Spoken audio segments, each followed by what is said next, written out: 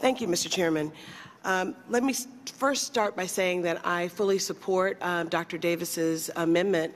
The fact of the matter is that over 1,000 adoptions occur every year in the state of Alabama, and most of the families receive this tax credit, and so many of those families have flooded our office, I should say, for the last day or so.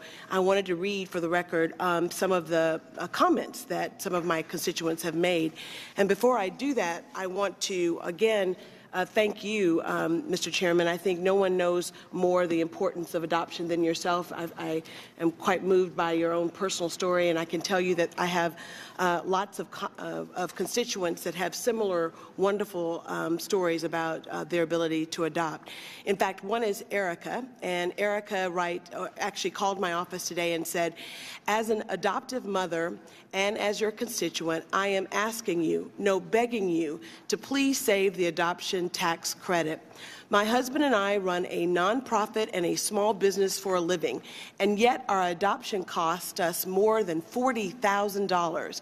We brought home our beautiful 4-year-old daughter this year, and she is the most precious child, but there are millions of little boys and girls just like her who desperately need a loving family. Put simply, if the adoption tax credit could become fully refundable again, it would mean that our family would be able to adopt another child. She's joined by Greg, also a constituent of mine, who says, I am asking that you oppose the elimination of the adoption tax credit and speak with your congressional leaders and colleagues and urge them to preserve and strengthen the adoption tax credit in the tax form legislation. Likewise, Elizabeth says, in addition to saving the adoption tax credit, I am begging the Congress that you demonstrate its commitment to children and families by making the adoption tax credit fully refundable. The adoption tax credit has helped tens of thousands of parents afford adoption, making it possible for them to provide children with loving and permanent families.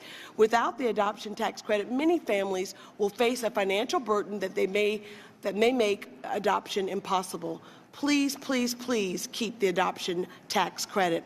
Lastly, Rebecca. Rebecca says, we currently adopted a special needs child through DHR. Without this tax subsidy, I wonder how many more families will be unable to overcome the cost to take more special needs children into their homes. I just want to say, Mr. Chairman, that I know you know that the importance of adoption, and I think that this is definitely a bipartisan issue. And I too want to join Dr. Davis in helping you and others on this issue because it's so personal to me as well as to many in my district.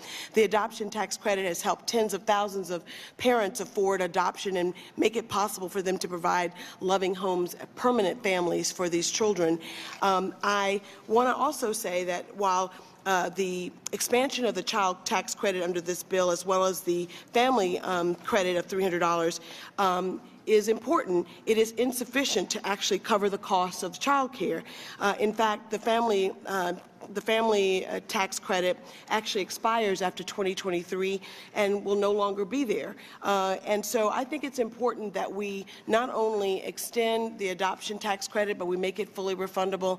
I stand with Dr. Davis on this amendment and ask that my colleagues also vote in favor of the amendment. Thank you.